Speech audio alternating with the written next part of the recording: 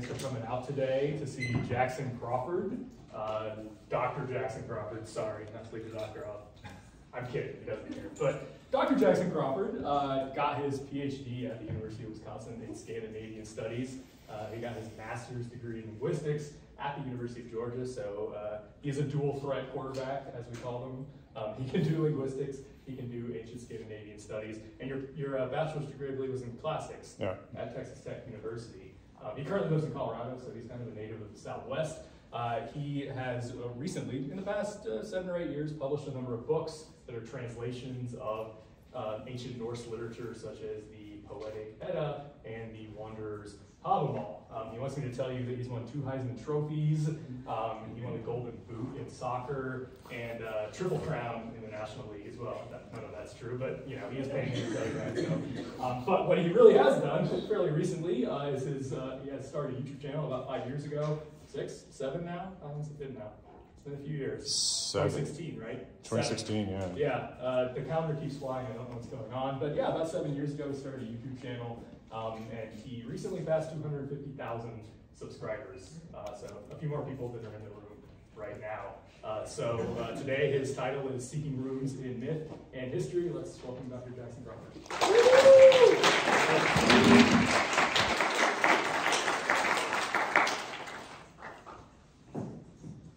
Can y'all hear me? So this has been a problem as long as we've known each other. Luke talks a lot louder than I do. Let me make sure I've got this recording for me. All right, how's it going? Thanks so much for the welcome, and thank you very much to Religious Studies at the University of New Mexico for putting this on. I have wanted a good excuse to come to New Mexico again for a long, long time, so this is very welcome. I don't know exactly what you come in here knowing about this, so possibly I'll undershoot, possibly I'll overshoot, but what I want is to be of use to the people in this room. So if I'm starting to bore you, give me the universal symbol of I'm boring you. And yeah, exactly, that's good, that's good. I wanted to see what different people's interpretations of that symbol was. Some of them are perhaps not family appropriate. Yes, let's get started. Let's seek some runes and myth and history. Is this working? This is working okay. All right, so to begin with, what am I talking about when I'm talking about runes? Runes are an alphabet, although really they are a family of alphabets. The runes change over time and in different places as they're adapted to different languages. One of the really classic diagnostic features of runic alphabets is that they come in a different alphabetical order completely from any other alphabets that we know of. For whatever reason, instead of the classic Mediterranean order that we see in so many related alphabets, Aleph, Beth, Gimel, Alpha, Beta, Gamma, ABC, we start F, U, Th. And so from the distinctive order of the first 6 letters, we call the runic alphabets futharks. I guess that is how they start, much as the Greek alphabet is the alphabet because it starts alpha, beta, right? So runes are extremely valuable in the study of the history of the Germanic languages, including English, because our earliest written records of English are what became English, as well as what became German, what became the Scandinavian languages, etc., are in runes. And then today, runes have become very, very famous through cult associations, although those are mostly with the earliest form of the runic alphabet, the Elder Futhark, as distinct from the Younger Futhark used later in Scandinavia. For anyone who's not familiar with the languages that I'm talking about, here's a simplified family tree that starts with Proto-Indo-European, the ancestor of most languages of Europe and northern India and places between, about 5,000 years ago, leads to Proto-Germanic, the ancestor of the languages that we'll be talking about today, probably 2,500-ish years ago. Most people split Proto-Germanic or split the Germanic sub-branch of Indo-European into 3 families, West, North, and East. East is represented only by Gothic and some very fragmentary remains of things like Vandalic and Ostrogothic and stuff like that we don't really know very much about. North Germanic is the Scandinavian languages represented in the earliest runic inscriptions 2,000 years ago, and they are as old as 2,000 years ago, by Proto-Norse, getting into Old Norse by the Viking Age around AD 700, and then giving rise to the modern Scandinavian languages of today, your Icelandic, Swedish, Norwegian, Danish, etc. English is part of the West Germanic languages, but I often like to represent the Germanic languages as more of a sunburst instead of in this three-branch thing, because English, in fact, shares, especially northern dialects of Old English, share a lot in common with Old Norse that they don't share in common with, say, Old High German. So a lot of these dialects have common features with one another that aren't very well reflected by the Trident family tree of Germanic. Anyway, the reason I'm telling you this is because we're going to be talking about Old Germanic languages, which are what are written in the runic alphabets. So when our earliest traces of runes show up in the 1st century AD, what Germanic languages are spoken where?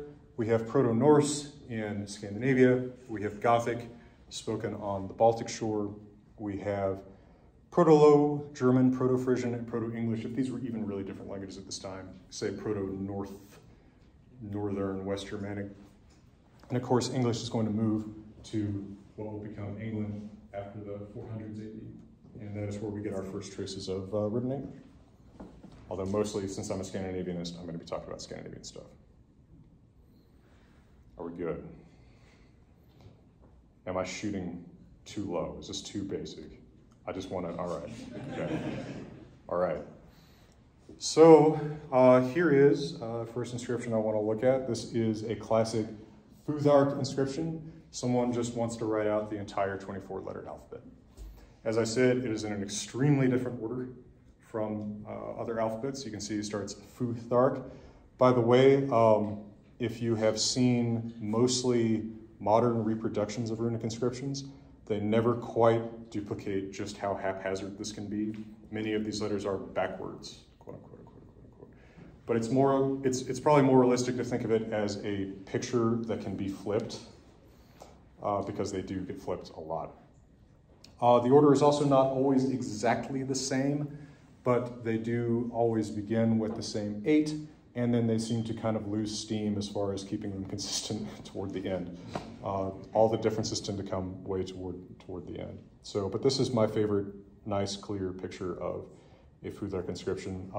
One thing that I'll mention right now, and I probably should mention a couple times because it's important, is it's actually pretty hard to date these because they're almost always on rock. So the best evidence that we can get for dating is if they're found in association with a burial and we get some organic remains with that we can date. Even then, the inscription might predate the burial. It might also postdate the burial. We don't know exactly why someone puts a rock with writing on it on top of somebody's grave. So it can be really, really shaky. Linguists, over time, get kind of a sense of linguistic criteria, right? This is older Proto-Norse, this is younger Proto-Norse, right? But even then, it seems like some older features and some younger features often coexist, right? We're dealing with dialects already at a very early stage. So some of the dating stuff gets pretty circular. I am trying, especially in the last few years, I've been trying to kind of, train myself to be really vague about dates because I think that it's more responsible than saying, yeah, this is 4th century, whatever. It's because I have no idea.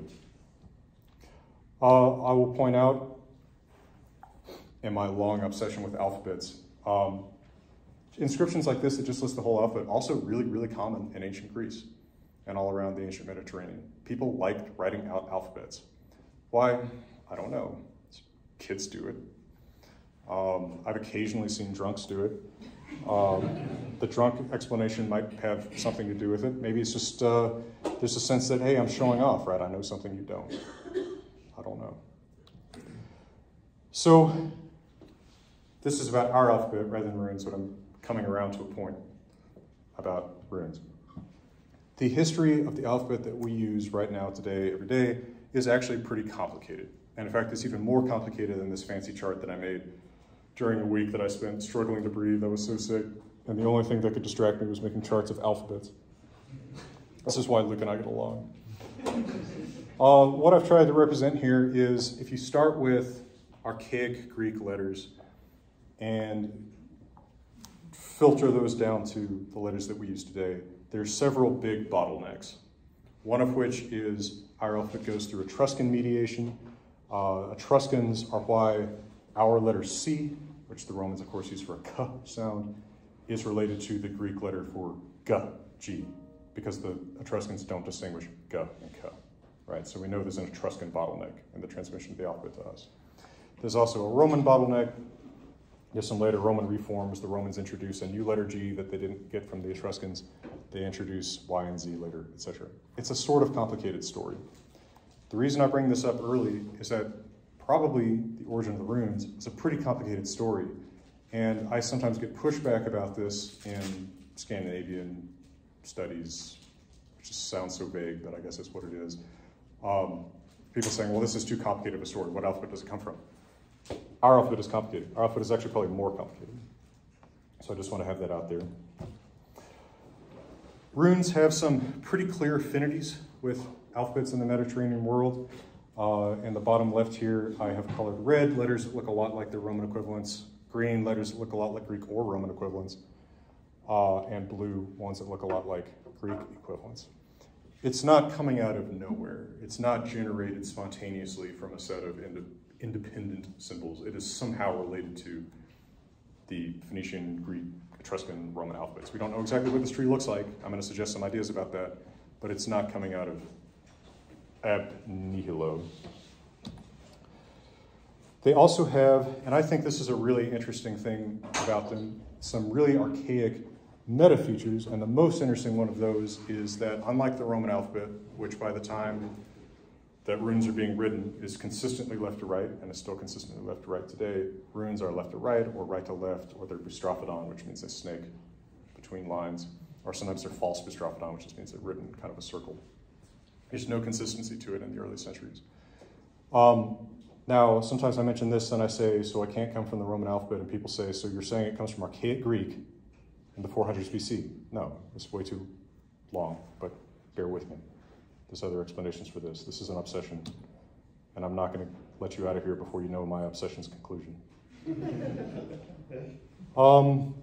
I don't want to linger on this, but just to point out that it's actually whoever put this alphabet together, whoever adapted it, did a really, really good job. It's basically one letter for one phoneme for one letter.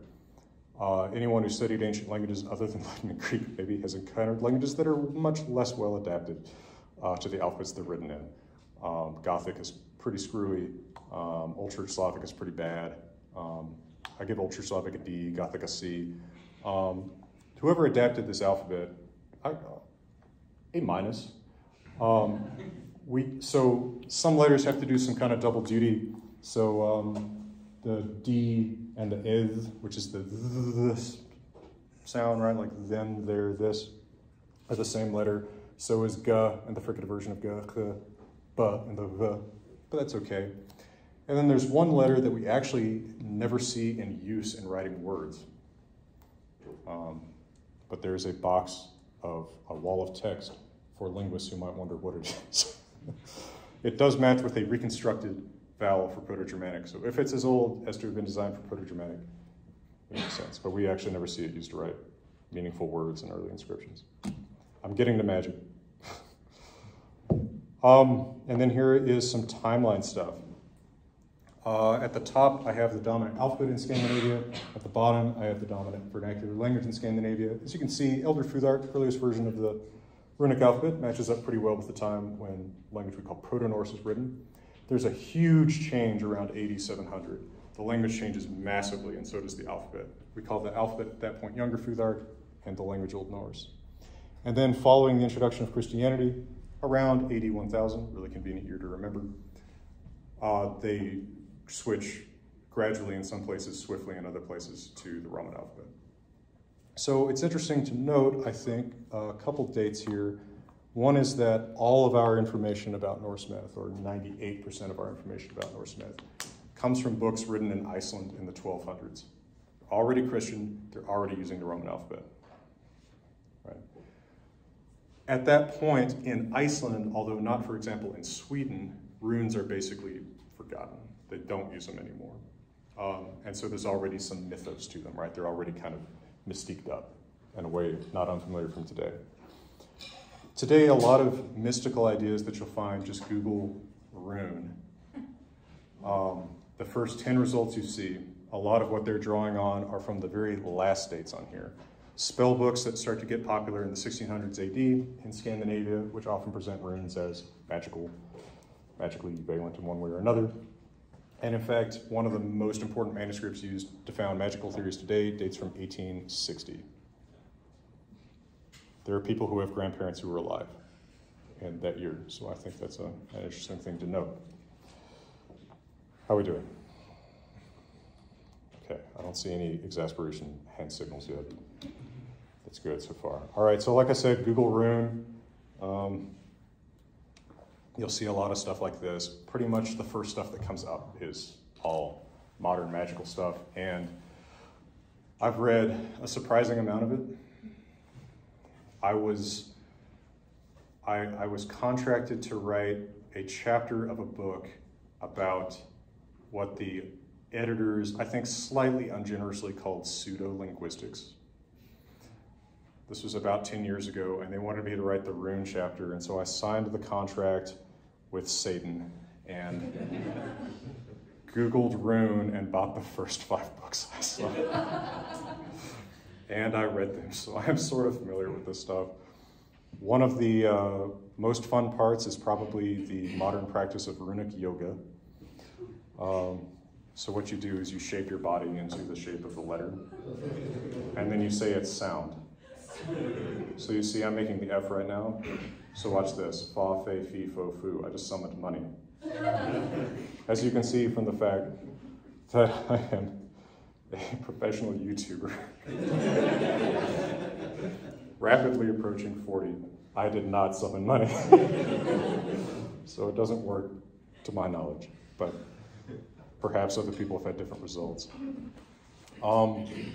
If you just look at the previews of these books, though, this stuff is not found in anything, right? So, you know, this may be written by AI, for all that I know. A lot of this stuff could be. Like, runic gods, what are they talking about? I don't even know what that means, right? There's one god in the Eddas who's strongly associated with runes. Does that make him a runic god? I don't really know what runic god means. This one mentions a Norse word, runa, which is not a real word. So I don't know what that's about. But they keep going like this forever. It takes pages on Amazon to get to a book that doesn't present runes as just magic. And I mean just magic. It's kind of amazing. To the point where one of the questions I deal with fairly often when I talk about runes is, are you saying this was used for writing? Yes, it's an alphabet. And I'm not going to search this on YouTube. You can if you want. I am sure it would break my heart, especially if I was logged out. It would probably take 25 pages to get to one of my videos. Another thing you can get if you search this on the internet is a lot of weird stuff based on, as far as I can tell, nothing. I kind of love this because most words are misspelled. They have basically no calendar, right? I don't know, I'd burst out in song if some saga or something actually told me like July 25th, because they never say that. At best you get, it was kind of winter time, and King Harold was 50-ish. Great. You know, you're just sort of trying to triangulate who's 50-ish when someone else is 40-ish, and you know, it's very tough.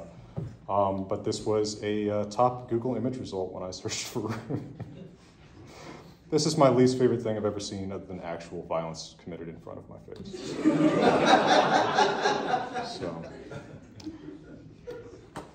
all right, so like I said, the medieval mythos, most of what we know about pre-Christian myth is written down in Iceland in the 1200s in these books called the Poetica and the Prose. I can dig deeper into that if you want, but just remind you, this stuff is written down after runes are in common use. From linguistic evidence, a lot of the poems in the Poetic Edda, which is kind of an anthology, actually in some ways, an anthology reminds me a little bit of the Old Testament, right? Not everything is from the same place at the same time. There's not like one overwhelming narrative to the whole thing. A lot of those poems on linguistic evidence could well be from before AD 1000. I can get into how we know that, but think of how, you know, Shakespeare can be printed in 2023. It doesn't mean he was written in 2023, right? The language is not how you talk to the folks at Taco 10, right? Wouldst thou give me the special. It's just not how you talk. So in the Poetic Edda, we have a poem called Havamal, or if you prefer modern Icelandic pronunciation, as most of the people who make fun of me on the internet do, Havamal. This is a poem attributed to the god Odin himself. Odin is a god strongly associated with wisdom, and the mythical explanation for the origin of the runes is that Odin sacrificed himself to get them. This is very interesting. One thing I know has often come up when I've presented this in front of new audiences is people pretty quickly say, oh, there's something a little bit like the crucifixion here. Sure. But there's also a lot that you can explain without reference to Christianity. Odin says he's pierced by a spear and that he hung on a wind-battered tree. He is the Lord of the Spear. It's one of his names. And men are sacrificed to him by hanging. In fact, we have a story in a saga called Gatrek Saga about a king who sacrificed to him by hanging and being speared at the same time.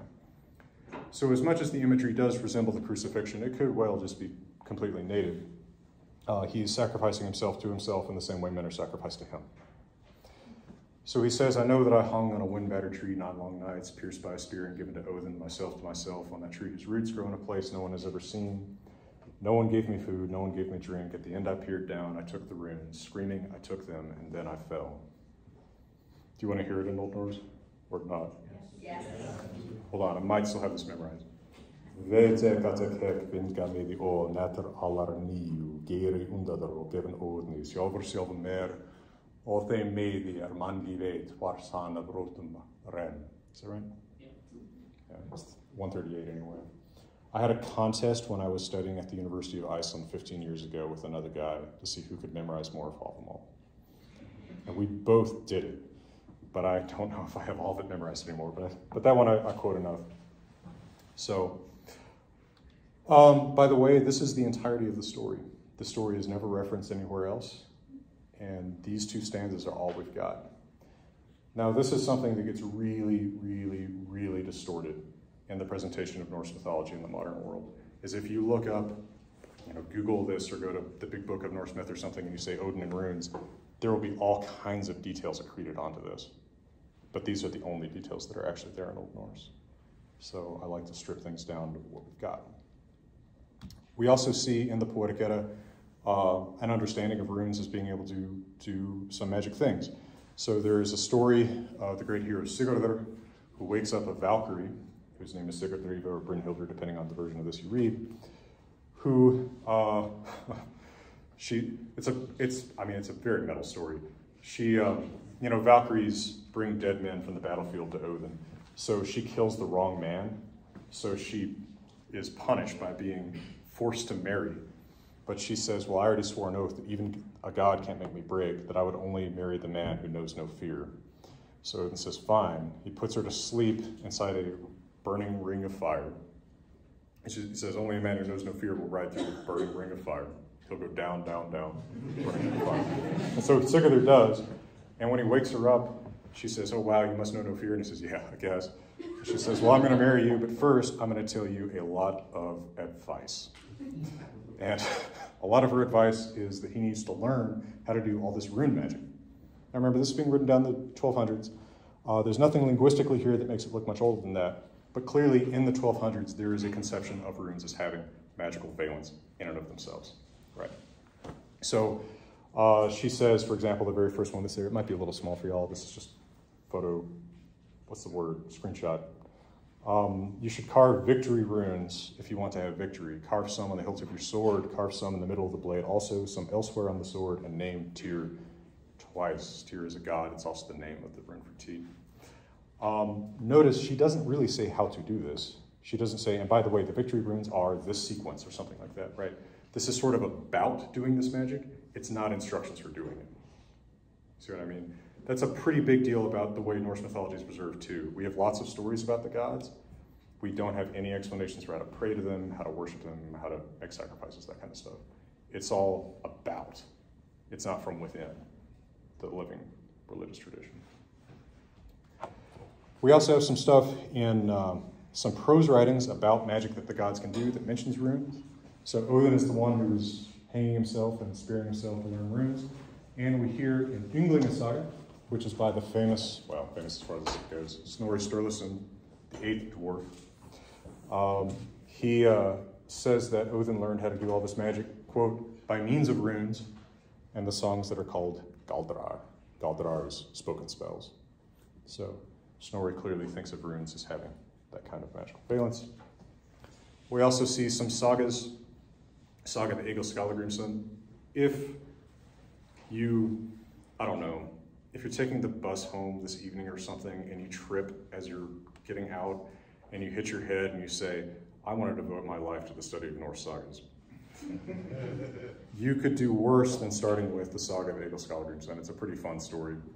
Egil, the hero, is a horrible man with a wonderful life. So it's pretty fun. So Egil is he's Dr. Rune, MD. So he's visiting this house. This farmer named Thorfinn has a sick daughter, and Egil says, well, has anything been tried with regard to her illness? And Thorfinn says, well, runes have been carved. Somebody's carved some runes. So Egil goes over, and under her pillow or mattress or something is a piece of whalebone that someone carved runes on. And it turns out, I guess it's not in this exact portion that I quoted, but he reads it, and it is a love spell that some kid carved to try to make this girl fall in love with him. And he spelled something wrong, and so it made her sick instead.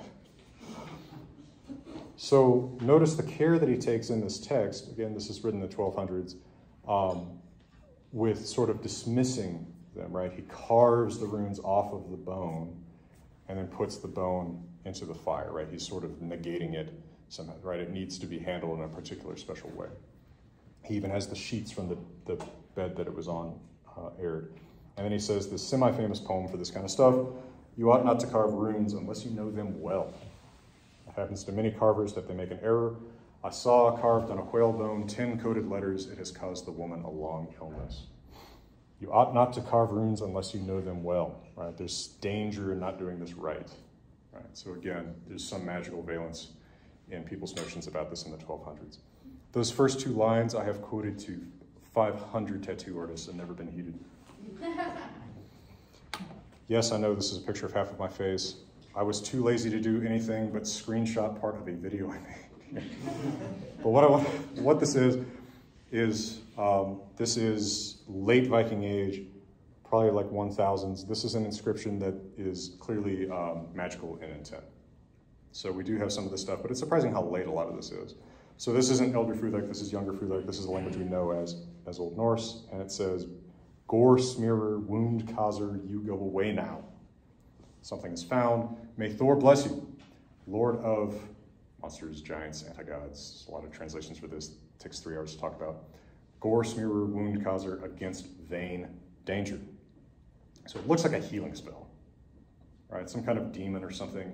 Possibly Gore smearer is the name of the thing. Sometimes names are pretty transparent in Old Norse. Is causing trouble. I guess the person suffering from it needs to be blessed by Thor. And it seems like maybe the being causing the problem is being called a lord of monsters as a way of buttering it up. I don't know. Anyway, that's the last screenshot of my half face. So there is a mythos in the pre-modern world about runes. It's not actually connected to most of what people present as rune magic today. Right?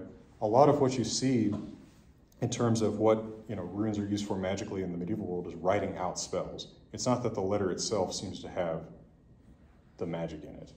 Although it seems that the act of writing maybe has magic in it, right? If we need to dispel things that are written magically in runes in a particular way. But I wonder about a lot of these modern presentations of rune magic because they treat, for example, the letter R, which notice looks a lot like an R, as a magic symbol that helps you travel between the worlds. I'm not making that up. That's actually what it's supposed to do according to some of these books. Why doesn't the letter R in the Roman alphabet do that? What's magic about making it a little pointier? And by the way, it's actually not always pointy. We have this notion that runes are really jagged and angular and pointy. It's because most of them are carved. On soft surfaces, they're often round.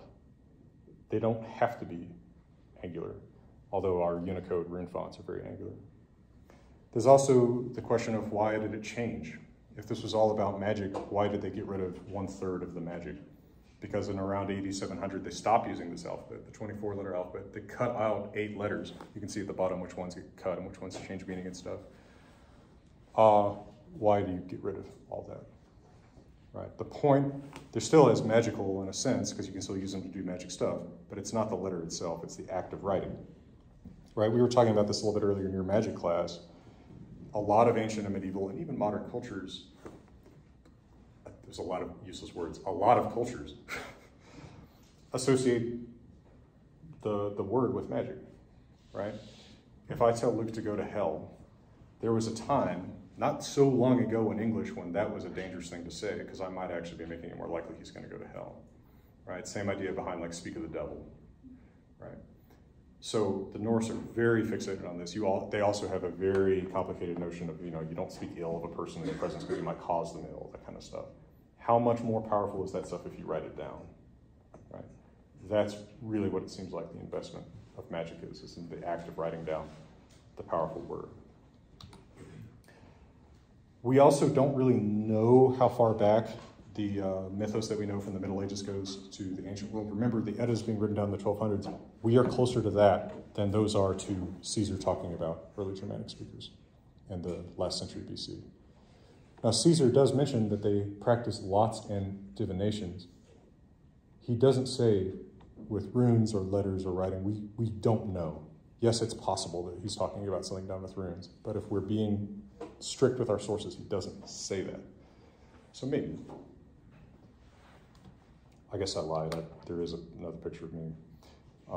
This is just to show you what some of these rune stones look like, I guess. This is the Yashberry stone in Västergötland, Sweden. Oh no, in Värmland, Sweden. So let me just show you what some of these early inscriptions actually say. It's surprisingly unmagical. Just pick some pretty typical stuff. This is hard to read, but ek, and Erilaw is a word that we see all the time. People writing runes call themselves Erilaws, and we don't know what it means because it doesn't survive into Old Norse. It may just mean writer, basically, because they often call themselves this. I'm the Erilaws, and I'm the one who writes runes. So somebody says, I, an Erilaws, wrote runes. I am named Ravnaz. Incidentally, raven is what that means. So raven's very important in Norse myth. We also have parts of the inscription. You can see it's actually broken off at the top, so we're missing some of it at the top there. Some of these runes, I've kind of indicated this in these blue lines, are written right to left. Some are written left to right on the very same inscription. This goes from left to right to left in the same word.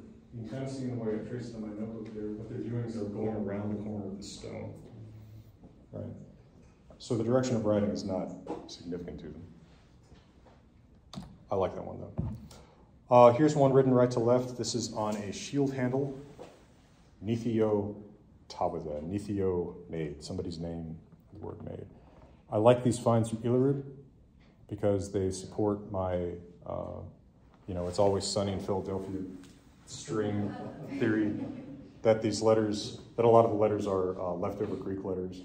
You can see that the th looks like a phi. Most of them, they just have one pocket, but this is two. This looks like a copa, the W.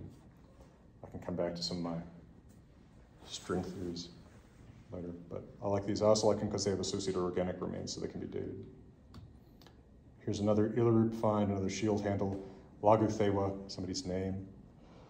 By the way, their names have meaningful elements, but don't necessarily mean anything together. Like this name means like lake servant. So, here's a spear from the Illerud finds, or a lance, I guess it's a different thing. Wagnio probably means killer. Very well could be somebody's name. A lot of their names are like this. Could be the name of the lance. Right? It's the one that kills. Some of them get pretty decorative. This is the Eggia stone from Norway. It's got this cool horse on it. Just wanted to draw attention to one interesting part there at the bottom. The blue is showing you what's in the photo. It's the only photo that I could find. of it, other than that big tracing. But that starts a line that says, the stone is not sought by the sun nor cut by the knife. And then there's some damage. It's been thought that this might represent a pretty early curse, or it may just be a description of the stone itself, because the inscription is actually on the face that faces the earth, so it's not publicly visible. That's a weird thing about some runic inscriptions, is some of them are hidden like that. And in fact, there's also worn jewelry that has writing on the backside. But typically the message is not particularly enigmatic. For example, there's brooches that just say, I, the Erelaz, right? This word that might mean something like rune writer. And it just says that on the back of it, right? As if my pen was only painted on the side that you don't see. We don't know what that's about necessarily. Then we have some mysteries, things we just don't know what's going on with. This is a little piece of bone. It's about this big. And it says, Ek Erelaz. There's that word again that we don't really know what to do with. I, maybe a writer named Sawalagas. And then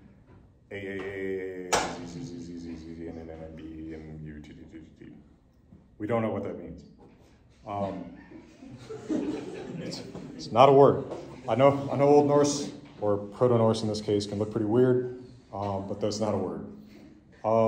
So obviously there's a lot of room for speculation there. Is this magic? Am I trying to evoke magic by carving particular runes a large number of times? The runes have names. So for example, the letter A is named in Proto-Norse Ansus, which means a pagan god. So am I invoking a god, something like that? It's possible. It could be an acrostic. They're actually pretty fond of acrostics. Their poetry is very alliterative, so possibly this is a memory tool to remember some lines of poetry that alliterate on A's and then on, I guess it probably wouldn't alliterate on Z's because there's only end words. So it's hard to say. And then we have this word alu at the very end, which often occurs in isolation or sometimes in long strings of someone just writing alu, alu, alu, alu, alu, alu, alu. And that is the ancestor of a modern Scandinavian word and a modern English word. Can you see what it is? Some of you already know this. Alu, yeah. This comes to us as a word. This is basically, by the way, English looks no different from this when this is written. Yeah. Aluminum? No, that's way too complicated, way too fancy. It's ale, beer. Yeah. So are they just writing beer? That maybe, I don't mean this totally jokey, right? I mean, intoxicating beverages are sometimes associated with pretty serious events, right? They always drink at weddings and funerals, and it seems like drinking was even part of religious events. It could be something very serious, but it could still mean beer. I don't think that it's necessarily serious when you find, just a rock where someone has carved alu, alu, alu, alu, alu, alu, alu, alu, because that may just be somebody who's drinking a lot. That may be a tally. Honestly, I mean, as little as I can guess what this means, all the A's could stand for alu, and that could be a tally. Right? So we just don't always know what these inscriptions mean. This is, I think, the biggest mysterious one from the very early period. But mostly they're much simpler. This is, until January, this was the oldest inscription I knew of. This is the Vimosa comb, dated to 140 to 160, and it says harya. That har part could be the same root as our word hair, in which case this is a agentive noun. It is the hairer, so the comb. It could also be a person's name, in which case it would come from the root for army. But anyway, I like the idea that it's a comb that says comb. We definitely have things like swords that say sword and spears that say spear. So this is not just me being silly. There's a lot of that stuff. There's also a rock that just says rock.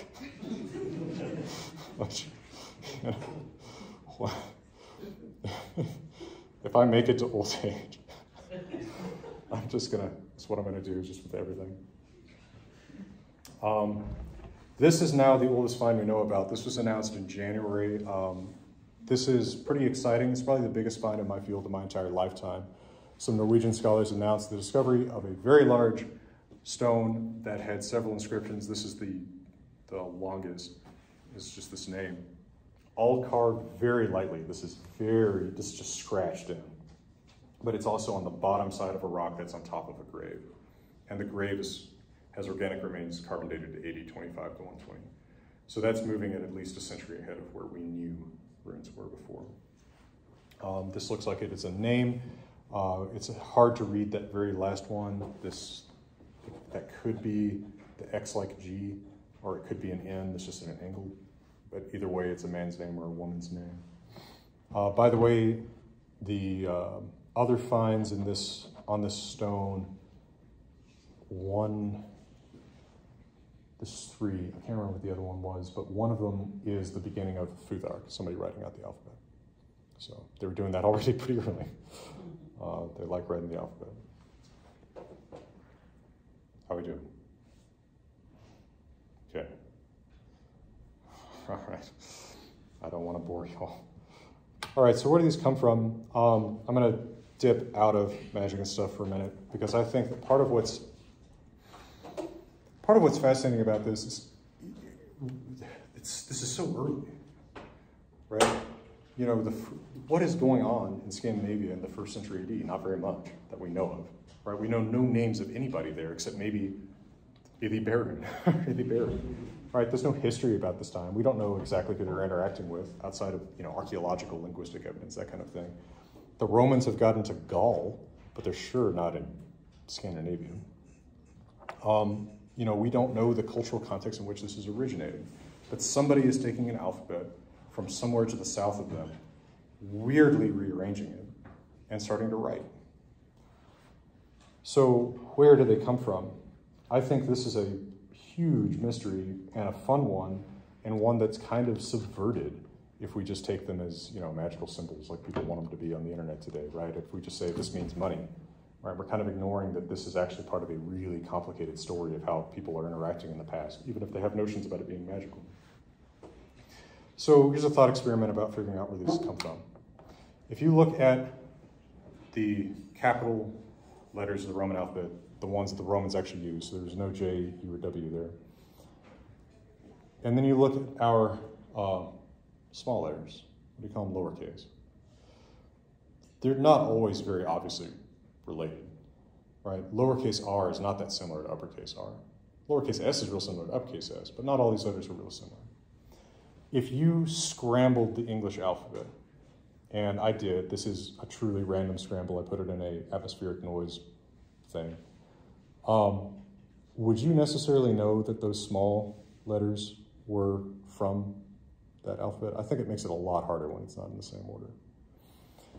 So if we start drawing lines, it's always sunny stuff, right? Calm down and have another cup of coffee. We see, all right, it's scrambled all over the place. Only a few letters look really the same, C, O, P. Most of them are a little less complex, or they're about the same complexity, but the lines are moved. Q, right? R, N. And a few are more complex. D is more complex. I gets a dot. G, well, I mean, this G is really complicated, lowercase. So would you recognize that those were connected, especially if they weren't arranged in the same order? I think it's kind of hard to see. So I think that actually the order is part of what's making it harder for us to think about this very clearly. Oh, also some Roman letters have been split, right? So I has become I and J, V has become U, V, and W.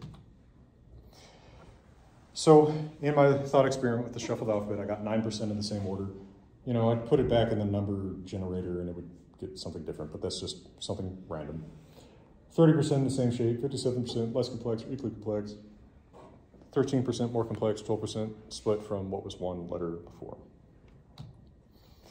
If we assume that runes come from the Roman alphabet, they are actually a worse match. This isn't a huge surprise, but they're a worse match than our lowercase letters, right? 4% in the same order, that means 1. And that's kind of random. I think it's because the G winds up coming in the same spot. 17% in what we can generously call the same shape, 38% less complex or similar, 25% more complex, 21%. I have no idea what I would do to explain it with the Roman alphabet. But this is the dominant explanation. Most scholars who deal with runes, and by the way, that means just about all Scandinavians. People in the English-speaking world do not want to touch runes. Part of that is because scholars get scared of being associated with things that people think of as magic. Part of that has to do with some World War II legacy, same thing in the German-speaking world. The Nazis were into these and used them in some logos and such. But those who do work on runes today often assume, or postulate, I should say, more generously, a Roman origin. And a lot of that has to do with just place and time. What is a prestigious alphabet that a person speaking a Germanic language in, and of course, we used to think later, but now as early as, or as late as, something like 8025 is now a last date, right? I don't think it's irresponsible to think that that's not the very first thing written down, right? There could be a century, maybe even 2 centuries of tradition before that. They're encountering writing around when the BCs become the 80s. What's a prestigious alphabet at the time? The Roman alphabet. And sure, the Romans are encountering Germanic speakers in Gaul in the last century BC, right? Caesar talks about them. So there's a good place and time explanation. I have issues with it mostly because of those meta features, right? If you're borrowing the Roman alphabet, well, actually, I mean, my big contrafactual is, why don't you just borrow the Roman alphabet? If the Roman alphabet is so prestigious, why don't you just borrow that? Just write with that. Everybody else does around the Mediterranean at about this time, if they're learning to write from the Romans. But also the Romans write consistently left to right. Runes have this very archaic feature that you see all the time in the ancient Mediterranean with Phoenician and Greek and even really, really early Roman writing. Again, left, right, left, or bistrophodon. That's a meta feature that would be hard to pick up from just learning to write from Romans. The order is weird, obviously, that's true of any alphabet, but I also think a critical meta feature is runes don't distinguish U and wa, right? The Roman alphabet originally writes both of those as a V, and they don't distinguish E and Ya. The Roman alphabet originally writes both of those as an I. So I've been skeptical of a Roman origin for a long time. In the last couple of years, Celtic scholars have been working on a lot of local scripts for Celtic languages in the Alps. Right, Celtic used to be spoken all over Europe and into Asia Minor, right? It's not just Britain. Sometimes you say Celtic and people think Stonehenge, but that's not even Celtic, right? The Celts used to be very widespread. So there were Celtic speakers in the Alps. In particular, there's this language around Milan called Lepontic that lasts until the 1st century AD. They use an adaptation of an archaic Greek alphabet that they write left-right, or right-left, or bistrophodon, well into last century BC, 1st century AD. We know there's Germanic language speakers who are also getting down into the Alps at this time. We have Germanic names occasionally written by Celtic or Roman authors at that time talking about activities in the Alps. And pretty critically, for my weird theory about this, these Celtic alphabets pass on archaic Greek letters that you don't see in the classical Greek alphabet anymore, like son, kopa, digamma, right? These weird letters that you don't see in fraternity rho. So one of those letters is used in Lepontic. This was recently demonstrated by a Celticist. This is son, an old Greek letter for an S, so it's always been transcribed to S, but he realized that it actually is an ev, right, the zin, there, this sound. This is from a milestone with the name of Milan written in this alphabet. It's Mediolano with that bat-looking D letter. That's the same bat-looking D letter that writes D or Ev in runes. There's no other alphabet that has a letter that looks anything like that for a sound, anything like that. I think that's a really crucial connection at a very plausible point for a Germanic language speaker to learn to write. We also know they're talking to Celts. They have a lot of words they borrow from Celts at about this time, including they learn how to work iron and what iron is from Celts. So our word iron ultimately comes from Celtic. And not to put too fine a point on it, the word rune is probably from Celtic. It means secret in Celtic. If you've ever heard that Irish earworm song, Shula Rune, actually means like run my love, because you call your love your secret one in Irish. It's kind of romantic, right? Those 20th century songwriters. So they're not using it for writing, but the word does seem to come from there. So if you do the same thing I did with the Roman alphabet and runes, or the Roman alphabet, capital letters and small letters, you get a really, I think, satisfactory looking explanation. If you look at the Laponic alphabet and runes, none of them are in the same order, but of course that's true anyway. 54% in the same shape, 29% less complex or equally complex. Also, if I'm right that these are the earliest shapes of these letters, then it's even more similar. And really just one letter that it's hard to explain with anything but the Roman alphabet, which is the F. All right, anyway, this is getting too linguistic. So I will try to skip along before I look too much like I'm making the string chart. So you can do the same thing basically with the runes as you do for the Roman alphabet, and it is no more complicated except for the fact that for whatever reason it's in a completely batty order. Right? I still don't know what to do with that. We could talk about that a little bit if you want. There's weird speculations about it.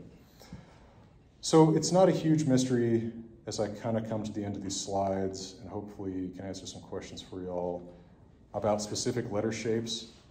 My very handwriting barely looks like what it would look like if I typed. Right? This is just a random thing that I had sitting on the desk. It's like, okay, this is what it looks like when I write it. That's what it looks like typed. Pretty different. Especially the weird cursive-ish J or C that I do, right? People make these weird stylistic flourishes. People have been doing that for thousands of years. So specific letter shapes, these weird, basically stylistic flourishes, I don't think that's that dispositive about where an alphabet comes from. I think meta features are a bigger deal.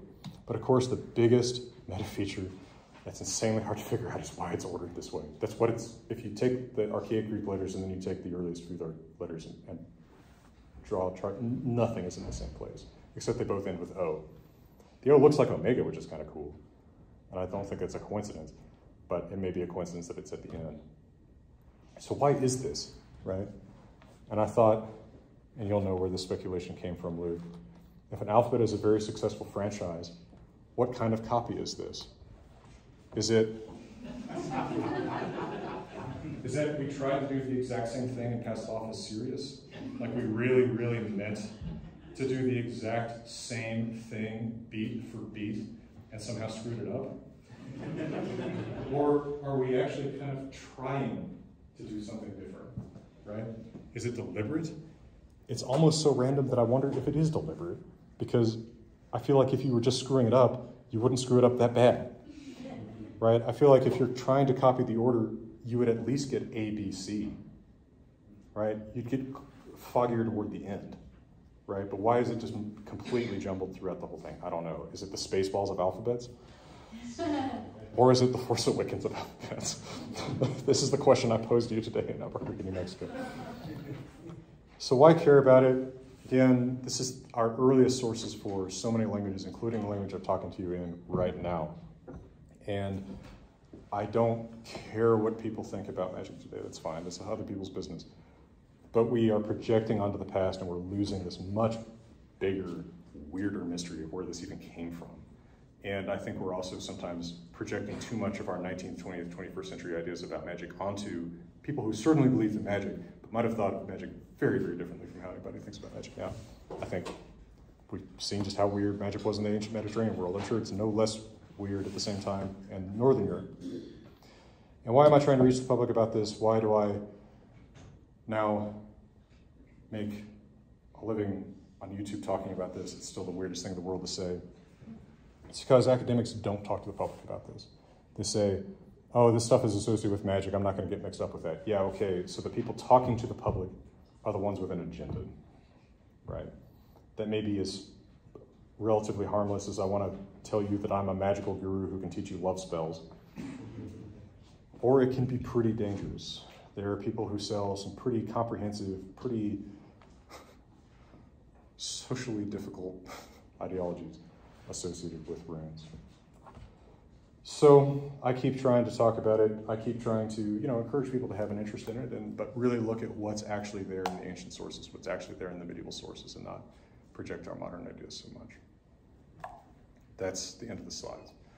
If you have questions, remarks, criticisms, complaints, manifestos, I've got manifestos. I will take them at this time.